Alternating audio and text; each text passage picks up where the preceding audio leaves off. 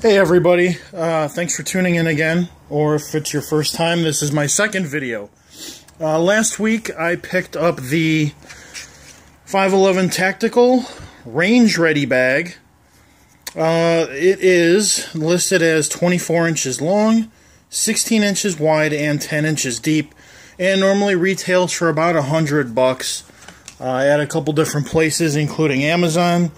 I picked mine up on sale. It was the 9/11 weekend.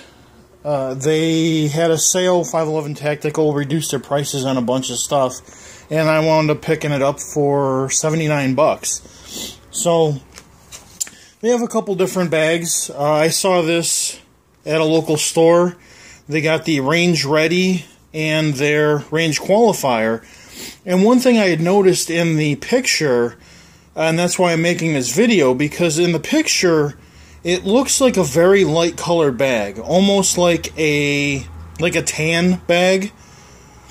And they call it Sandstone. And if you look online, they have two different colors of the bag. They have the Sandstone color and they have black. And to be honest, everybody has black, and I don't like black. For some reason, I just don't like black bags. So I took a chance, because when I was looking at the pictures, they show the gun, and the gun is black, and the difference in color between the black and the picture here doesn't look like it's a huge difference. And that led me to believe that maybe it was actually darker than the pictures were showing. And so I took a chance. I ordered the Sandstone.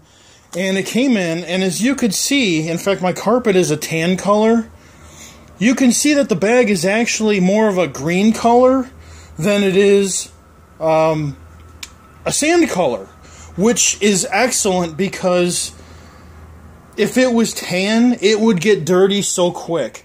In fact, here's a pair of shorts. Let me throw in the picture here. These are khaki shorts, and you could see the difference in color between them. So that's kind of, it's more of an olive color, green color, versus a tan or sandstone color. The other thing is, let me throw this pack on here. You can see it it's dark enough to where it actually, the color almost is similar to some of the browns in a marine pack that I got here. You can see that. So it really is a very nice color. And so let me, there's a couple other features that I want to show you in this thing. And basically what it is, the magazine pocket here, you get a multitude of pockets. You got one big wide pocket on the end of the thing here. You got two more, turn this around. You got two more on this side of the bag. And I mean, right now they're empty. The zippers go halfway down, which is pretty nice. And then on this end, on the opposite end, you have it's kind of, I don't know if this is insulation or just padding, but there's a water bottle holder. And it fits this is a 17-ounce water bottle, and it fits it pretty good. It might fit something a little bit bigger. I kind of wish that they had made the pocket bigger so that you can actually put like a Gatorade bottle or something in there, Powerade. That would be awesome. Then next to it, it has another pouch. Once again, zips halfway down. Perfect size for maybe your headphones or your ear protection, I should say. Earmuffs, whatever. But on the magazine side, you actually have the pocket here unzips completely on the side to the point where it'll lay flat. In fact, let me, there we go. And it'll lay completely flat there. And I have a couple different magazines in here just so you can kind of get an idea of size. There's a Sig Sauer magazine right here from a P226 9mm. Then there's a CZ75 long, or like 18-19 round magazine right here. And then there's this is a 45 caliber full-size 8-round magazine. So as you can see, there's plenty of room. I mean, these things are actually a little bit loose in here. And they're not elastic. They're not elastic at all. They're the same canvas that the rest of the bag is made out of. So they're not going to stretch out over time and like just, they're not going to be bad. They're not going to stretch out and get loose and start hanging all over the place. They're canvas. They're pretty well. They're nicely stitched. Really good deal there. So I just wanted to point that out. And in here, there's also this pocket. Now the pocket itself, because it's stitched on the side and it doesn't expand at all, I'm not sure if I'd actually put anything in there, but you could put a pistol in there if you wanted to. Now the other thing that I wanted to show you is the webbing here. Let me pull the... So it's got a really nice shoulder pad. In fact, the shoulder pad, you can actually remove it. It's got Velcro. It's held on by these Velcro straps, 1, 2, 3 of them. And you can remove it, and so you could probably wash this, throw in the washer if you wanted. It gets all sweaty, whatever it is. And then it's got the strap. The strap is plenty long enough. Really heavy-duty strap. In fact, let me grab my marine pack again really quick. Same width strap. In fact, almost the same color, but same width, same feel to it, it almost feels like the same weight. I mean, this one might be a little bit heavier weight, but it's the same width as you can see. So, it's a pretty strong strap. Metal eyelets. This is metal, stitched in here really good. The only thing is this piece right here, this piece is plastic. Don't ask me why, but it is. However, when you fill the bag up, it's easier for me to actually carry with the handles than it is throwing this thing on my shoulder.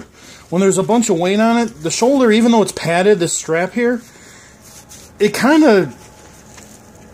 really needs to have more padding on it, to be honest with you. Now, the other thing, too, is you could feel down inside the bag that this strap here extends through the bag, and it gets stitched in the bottom of the bag right about here.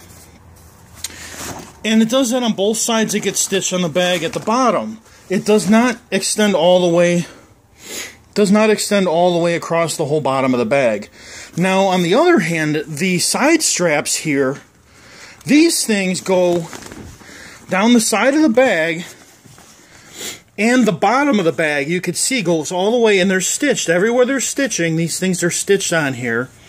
Sorry about that. Everywhere they're stitching, these things are stitched. And on the bottom of the bag, as you can see, there's 1, 2, 3, 4. There's 5 little, like, pads, so that you don't wear the heck out of the bottom of the bag. Now, on the bottom of the actual bottom of the big bag here, the bottom of the bag,